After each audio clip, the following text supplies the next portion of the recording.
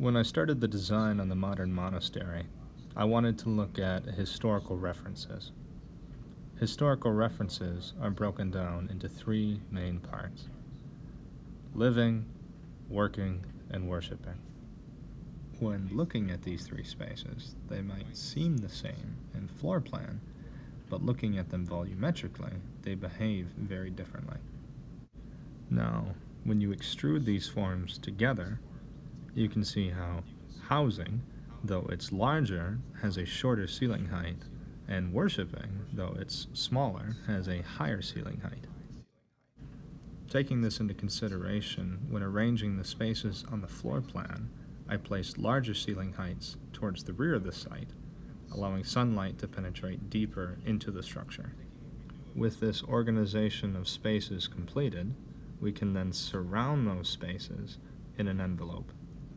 The envelope protecting those spaces, we can then remove those spaces, creating a form, and placing in the center of that form a courtyard. This then creates an internal and an external world, the internal world being very protected and private, and the external world being the world in which we live.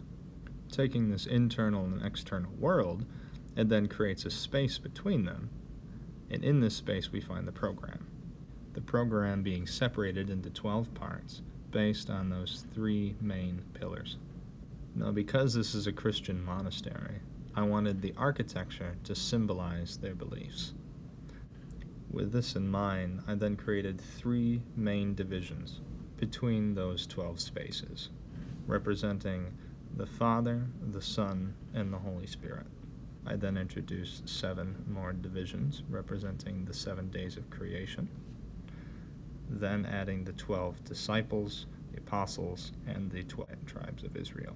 With these divisions in place, we can then remove the program and then begin to create spaces. Now, the first thing we need to do is to extrude these masses. Extruding these masses then creates space in between these masses. Now, these masses may seem very, very monolithic and very large. So we taper those masses, reducing the shadow on the ground plane, creating an immense amount of uplift towards that center courtyard.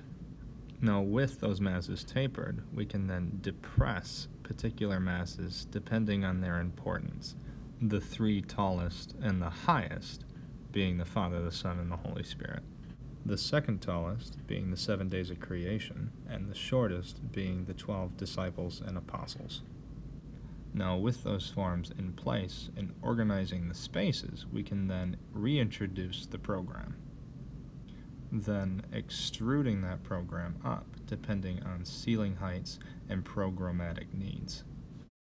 In doing this, we can then start to make connections, extruding between those masses, making those connections.